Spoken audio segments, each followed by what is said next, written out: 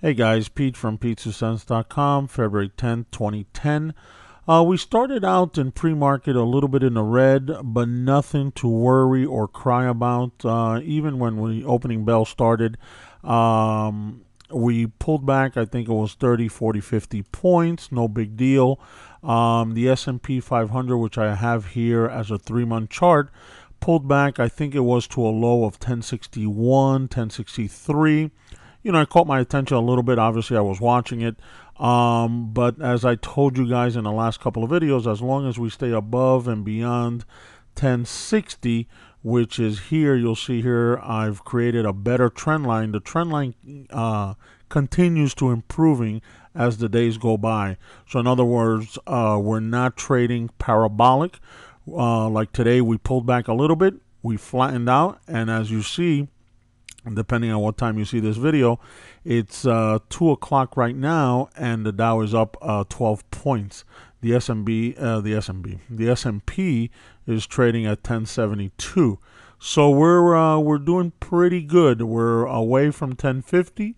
Let's see, we crossed the 5-day. I think the 5-day is going to start turning as far as an indicator. You'll see here when it dropped off the cliff. And you'll see the system has a buy signal here. I don't know if you guys can see it here in small. So we're looking pretty good. I'm content. I am overly bullish. My bullish tendency is increasing as we go. I think there's more money coming into the market.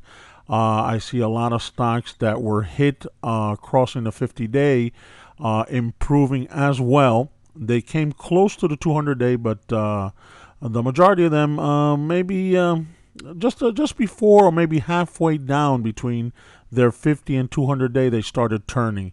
But obviously, you got to watch the overall market as the first indicator, then the sector, and then the industry, and then obviously the fundamentals of a particular stock, and then entry and exit points through technical analysis. Okay, so pretty much that's the way I look at things in that order, pretty much. Okay, I follow the overall market, and then that tells me what to do or not to do. Okay, as far as the usual suspects, I don't have it here in the chart. I should have opened it up the window a little bit more, but anyway, Toyota TM looking pretty good. We're up another $1 today, so I think it is turning around. If you looked at or if you look at yesterday's video, you'll see my thoughts on that. PBR, we're up 59 cents, doing good. PepsiCo also up 45. Bank of America is also up 34, so we're doing pretty good. Google, big announcement with Google Buzz. Finally I got my Buzz in my Gmail, so I'm real happy about that.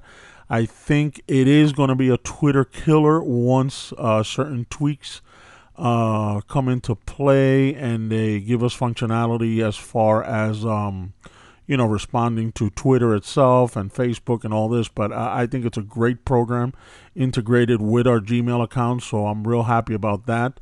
It helps us get the word and become more social, especially in stocks. I live, this is my career, so I think it's a good communication tool. Look into it if you haven't looked into it yet. It's buzz.google.com. And I think that's going to bring up Google stock again. I mean, it's trading at $536, up 23 cents right now. Nothing to brag about. But I really got to, reanalyze Google.